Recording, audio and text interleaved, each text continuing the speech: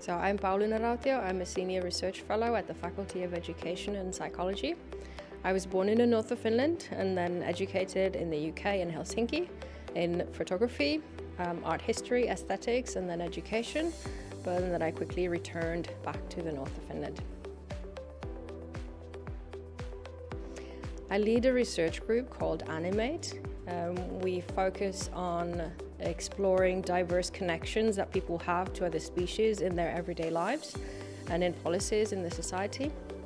We mostly focus on disregarded and disliked species, and then we try and tackle biodiversity loss at the grassroots level in a way, focusing on creating and fostering practices that are respectful towards other species. I like that Oulu so far has all of the 4 seasons and a proper winter.